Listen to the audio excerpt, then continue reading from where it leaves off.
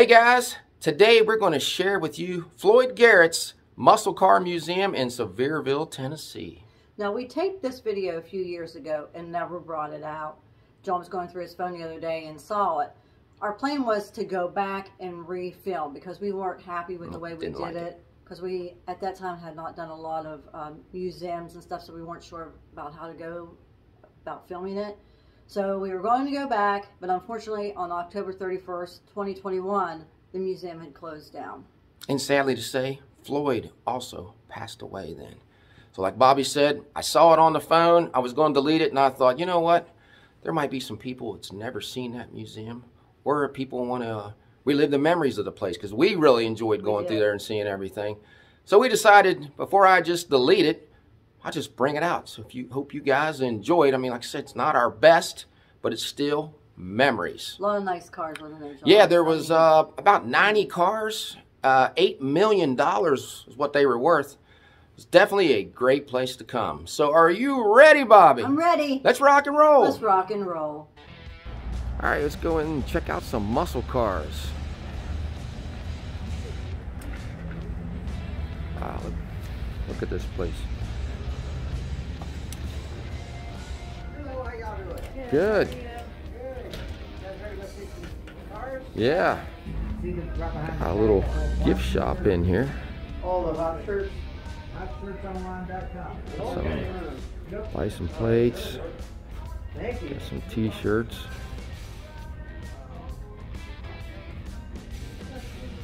Pretty neat. I like them. Pictures. Yeah, we got some clocks up there.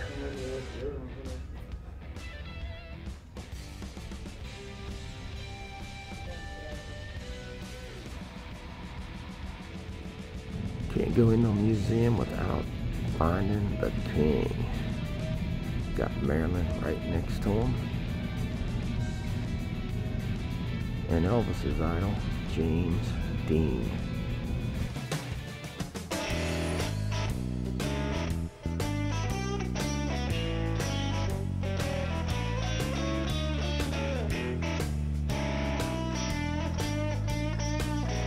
Hey, the first car is the Black Magic Mopar.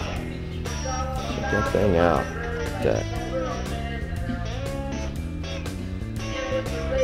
You got old school, and you got a Viper sitting right next to it.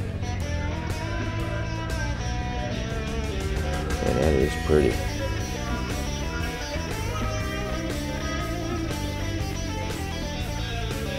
That looks nice too. That thing. 1970 Plymouth. Wow. Got the 440 engine in it. Have a 1970 Challenger.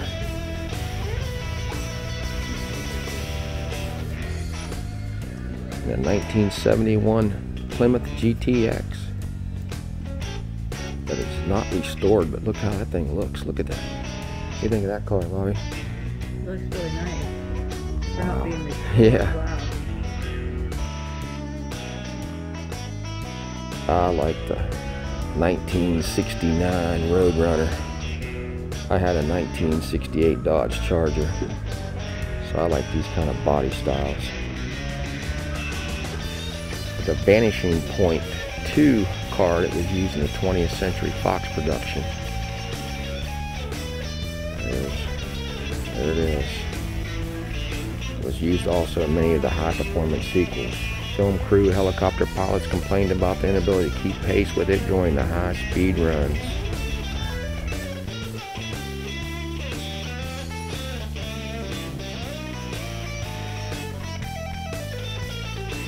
So this one's my favorite. It's a Plymouth GTX 1970 with original miles of 37,000, and it's unrestored. That's unbelievable. Check that out. Look at the inside. This thing don't even have a scratch on it. Wow.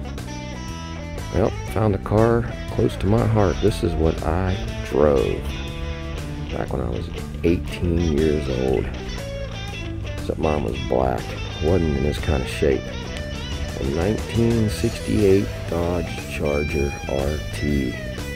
But this one has a Hemi in it. I didn't have the Hemi. Got 12,000 miles and is unrestored.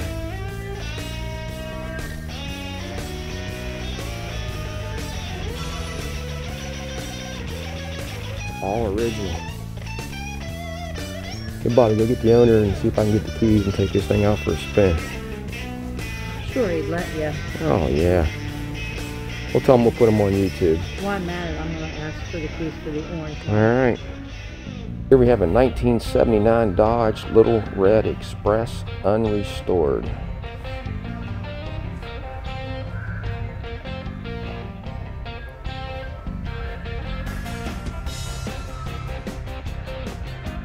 And a Galaxy Big Red 500 next to it.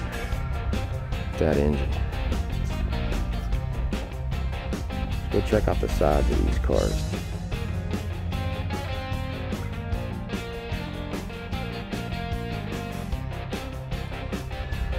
Would like to walk into this place back in the day. Got Elvis back there and James Dean. Got a little gas station in here. Look at the prices back in 1955. Yeah, gas was 19.9 cents per Yeah. gallon. Tune up is $9.95.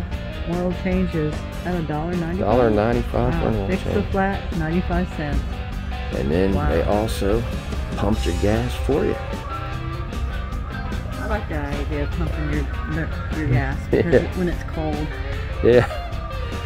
Yep, we all got spoiled back in those days. Okay, we have a Buick GNX. I remember when these came out. 1987. These were like one of the fastest cars on the road at that time. A 1940 Mercury convertible Afterglow. 10 years to build this car. Couldn't drive this today on the pot with all the potholes around town. Look how low that thing is.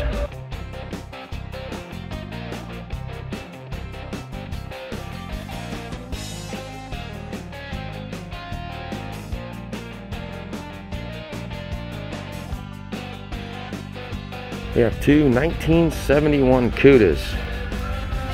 Almost look identical. One's a convertible and one's not. Like those? Those are pretty nice. Have another Plymouth Roadrunner, a 1969 with a 383. Look at that. These cars are almost all unrestored. Let's go check this out. 1969 Pontiac GTO, the Judge. I like this one too. I like the color of these cars that are orange. It looks really sharp. They stand out.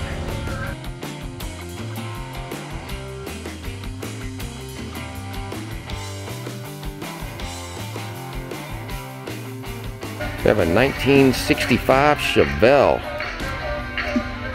This one actually has the sticker still in it, so let's go up and see what this thing is worth. This even said that the guy that made this car's name was Fast Eddie, is what they refer to him as. Fast Eddie, I can see driving this. Okay, when this was bought, it's $3,752. What do you think it's worth today? John, I found the car for us when we go on vacation. This thing is huge. It's a 1955 Chrysler 300. You need to check out the trunk in this. We always bring back so much stuff, it seems like, when we go on vacation. Look at that trunk space, John, for the suitcases. We always like to come back with a few souvenirs. This would work out great for us. That is one of the biggest trunks I've ever seen in a car. There are over 90 cars in this museum.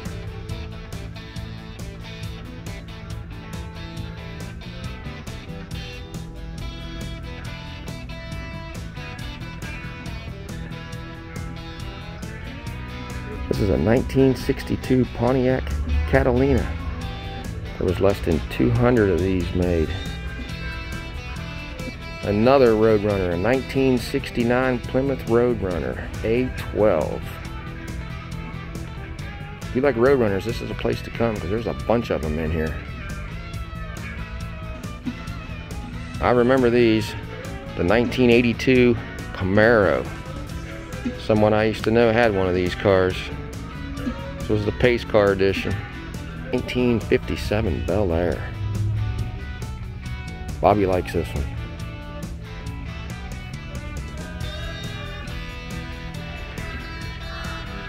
A 1965 Oldsmobile. A lot of chrome in there. A couple Camaros here. We have a 1969 Z28. And a Rally Sport over here. Well, you might have trouble outrunning this police car. That is a Camaro. That's a wild looking police car. Next to it's a 1970 Duster.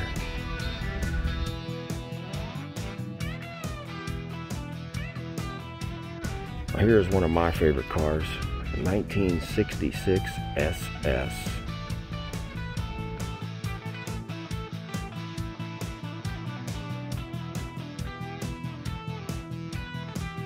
'56 Buick. I have a hard time parallel parking those. 1970 Charger RT. This one won the 2001 Mopar Nationals Best in Show. The yellow one beside it's not half bad either. Let's go look at the side of this one. Even has a sunroof in it. 67 Ford Fairlane. Only has 12,000 original miles on it. Well, found a car that Bobby's going to buy me for my birthday. A 1967 Chevelle SS, because it is for sale. This car is $62,000. Is this your favorite one? That might be. It's pretty nice. I'd say it's a lot of good things were made in 1967, yeah. John. That was a great year. So you have really good taste. Oh, thanks. And why is that? Because that's the year I was born. All right. Okay, look at that engine. That is sharp, isn't it? Why don't we go up and see if we can make some arrangements on this. Alright, let's go check it out. Inside is mint condition also. 1978 Corvette pace car. As you go through this museum, they have a lot of cool little things set up around the side, like this garage set up like they're working on a car. Adds to it. Nicely done. Have a couple 1963 Corvettes. I remember these. These were one of the baddest things on the road when I was growing up. 1971 Challenger. And what's that behind it, Bobby? The 1947 Dodge Coupe. Man, that's nice. Look at that thing.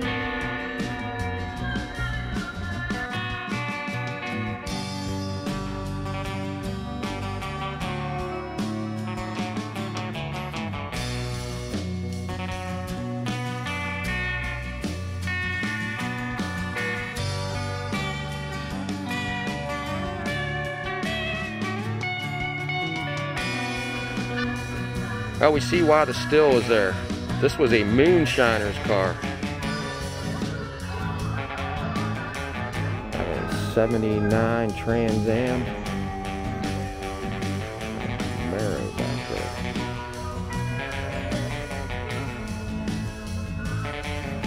Herman Lewis's car. Okay, we have two AMXs. This one's a 1969. And this one is a 1970. 1957 Thunderbird. With the tail ends of them.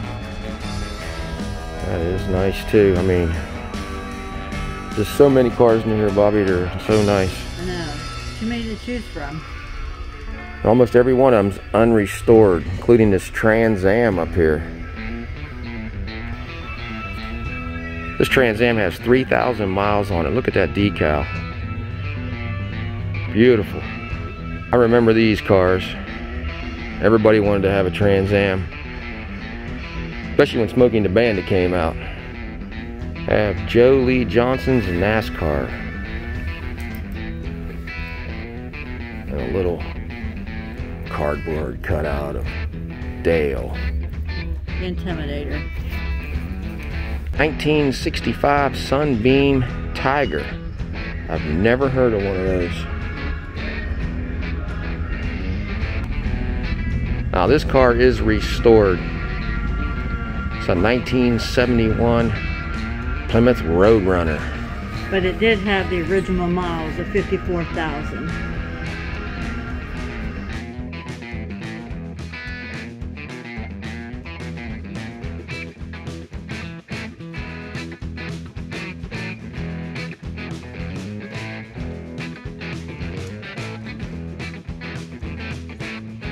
'51 Chevy Impala. Bobby said she took her driver's test in something like this. Pulled it right in. How many people remember those on the cars? The antenna. Well, we could take this car home too. This is a '55 Chevy. On sale for $138,000.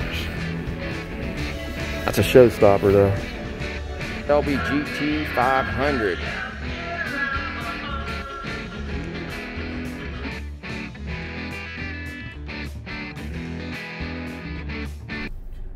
All right, we just came out of the Muscle Car Museum. What did you think, Bobby? I really liked it.